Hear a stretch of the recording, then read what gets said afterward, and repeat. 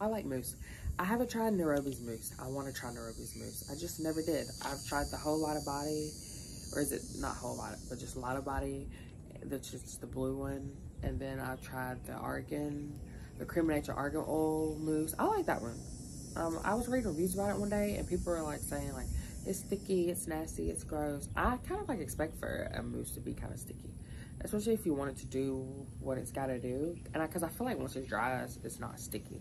I feel like it is probably sticky like as the product is, but I feel like mousse is supposed to like, and it's supposed to set, and I feel like in order for something to set, it needs to have a little stick.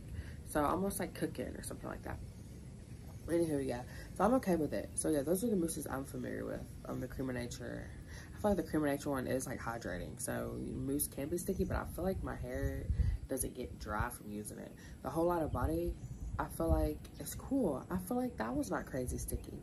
And people like complain about hair getting hard when using mousse and stuff like that, but I don't care as long as there's a shine, you know?